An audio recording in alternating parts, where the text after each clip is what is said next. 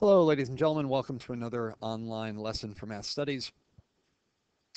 Last lesson, we focused on finding the mean and mode of grouped continuous data. This class, we're going to be focusing on finding the median of grouped continuous data, and we're going to do that in a totally different way. We're also going to look at upper and lower quartiles, define those terms, as well as interquartile range.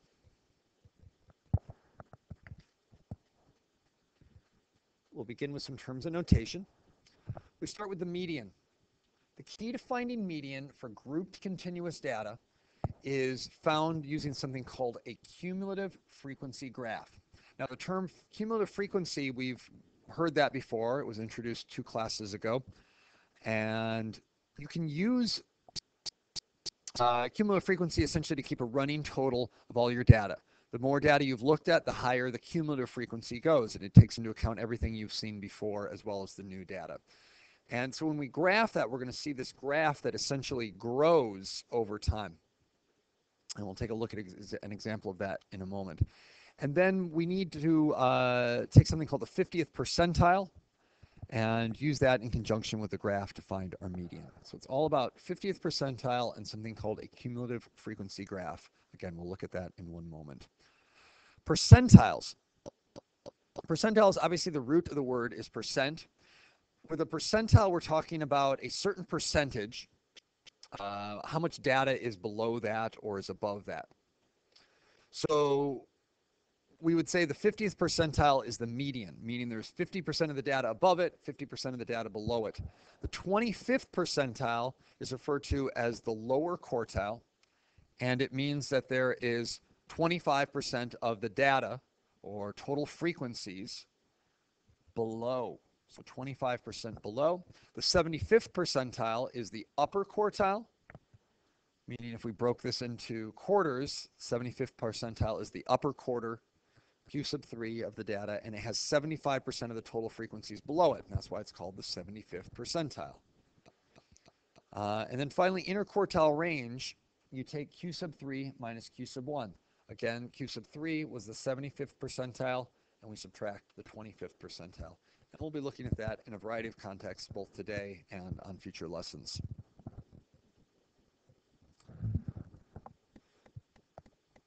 So for our one example here,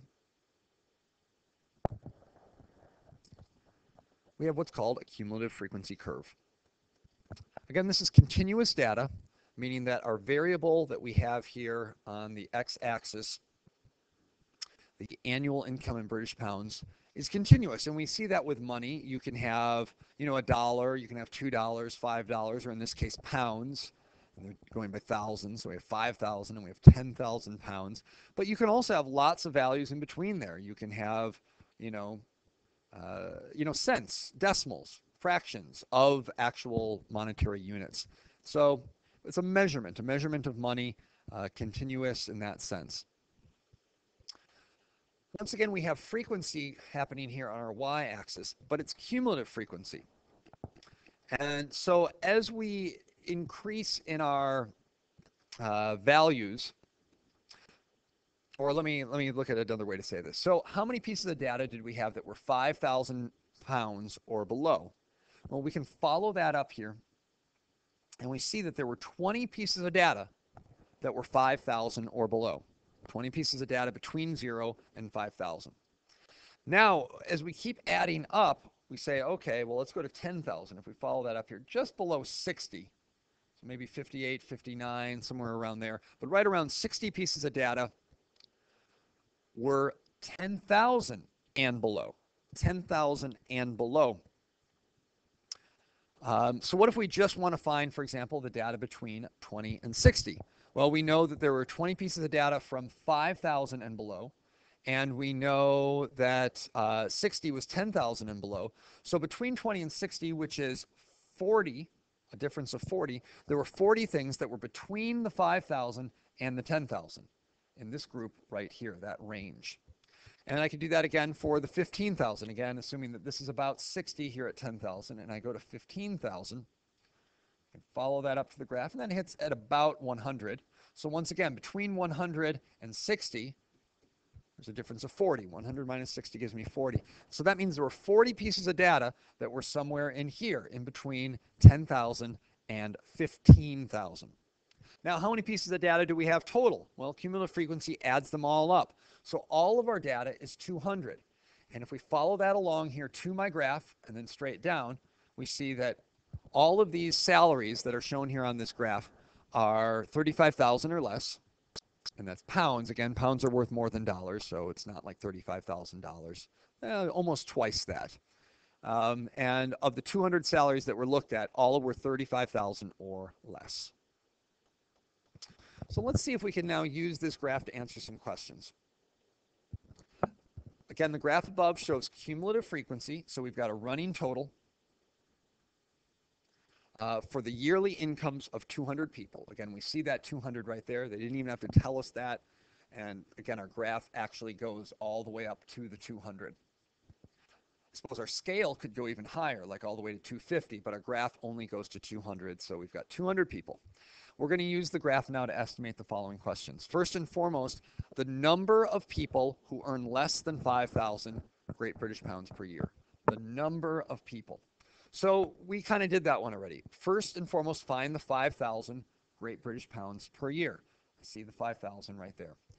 Now, you're always going to be using the graph. It'll be helpful when you have a worksheet here and you can write right on it. But we take the 5,000, we follow it up until I hit the actual cumulative frequency curve, which happens right there, right at that point.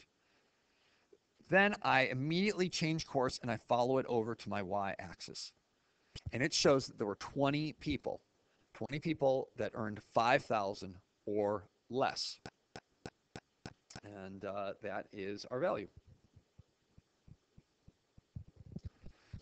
The median, now that was part of our learning intention here. Median salary of the group of 200 people. Well, we said that to find median, we were going to use a cumulative frequency graph. And we have that here. We also said we were going to focus on the 50th percentile. Well, we have 200 things. The 50th percentile is the spot where we have 50% of the data below it. So an easy way to find that is actually multiply by 50%. But we don't multiply percents, we change them to decimals. So if you have 50%, you move the decimal twice, and that becomes 0.5 or 0.50. So we're taking half, or 50% of 200, which equals 100. So 100, and again, you can sort of see that here, 100 is halfway through my data. Now, that's not my median. That just means that if I listed all the people and put them in order of their salary from 1 to 200, right around the 100th value is where our median would be located. Now we need to actually find out how much that person makes. So we start at the 100, our 50th percentile. I draw the line again until I hit the graph. And the graph looks like it hits almost right at 15,000. So what is our median salary? It is 15,000. Now, if you try to get that answer any way other than writing on the graph, using your 50 percentile and following it over until you hit, you're not doing it correctly. That's not what I'm grading you on. I'm sure there's other ways to do this, but with this statistics, we are focusing in IB math studies on using these cumulative frequency graphs to find our medians. Again, when we use grouped continuous data. All right, now we talk about interquartile range. That was another one of our terms. Well, we still have 200 people. The interquartile range is the third quartile minus the first quartile. To find our first quartile, we look at the 25th percentile. 25% of 200 is 50. So 50 is our first quarter. If we have 2 quarters, that would get us up to half, which would be 100. And then if we add another quarter on, that gets us to 150. So 50 and 150. Now, once again, those are not our actual pieces of data. That's just where we find them. So you still go ahead and draw. I'm estimating here right in between 40 and 60 should be 50, which is my Q sub 1, my first quartile, my 25th percentile. I will follow that along until I hit the graph and come straight down. Now, I'm between 5,000 and 10,000. I'm definitely closer to 10,000. So I would say maybe 8,000, maybe even 8,500 or 9,000. I'm going to go with 8,000 for now. We'll say that that's about 8,000 for my Q sub 1, my first quartile, my 25th percentile. And now I still need my third quartile, Q sub 3, which again would happen right around 150. I follow that over, come straight down. And we can see that I'm closer to 20,000 than I am to 25,000. Might be like 21, 22, 21.5, somewhere in that family. I will go with 22,000. And then we subtract. So to find our interquartile range, sometimes abbreviated IQR, interquartile range, we take Q sub 3 minus Q sub 1. So third quartile minus first quartile, the bigger number minus the smaller. So I have 22,000 minus 8,000, which gives me my IQR being 14,000. And that would be my answer for part C. Last but not least, the number of people who earn between 10,000 and 15,000 Great British Pounds per year. I'm going to do some erasing here because it's just too much to focus on for the moment. All right. Once again, you'll notice for each and every one of these, we did some math, but we also did a lot of drawing on the graph. That won't be any different here. So we start at 10,000. I follow that up, and we did this one. It was about 60 people. So we've got about 60 people who earn $10,000 or less, or 10,000 pounds, I'm sorry, or less. And then we do the 15,000. We follow that up, again, until we hit the graph, and it hits the graph right around 100. You'll notice that I'm not great at drawing straight lines here on this board, but just the important thing is correct. If my hand gets a little bit high, then I correct and get back low again. So that's what we're looking for there. Clean it up just a little bit. All right. So we have about, at 15,000, there's about 100 people who make 15,000 or less. And if I want to find the people who just make in between that, I take the 100 minus the 60, and I'm left with 40 that make in between the 15,000 and the 10,000. So there are 40 people. And again, I should probably have labels on each of these, so they should probably all be Great British Pounds, Great British Pounds, Great British Pounds, and finally, people. All right, so that's a little introduction to cumulative frequencies, quartiles, interquartile range, and median of continuous grouped data.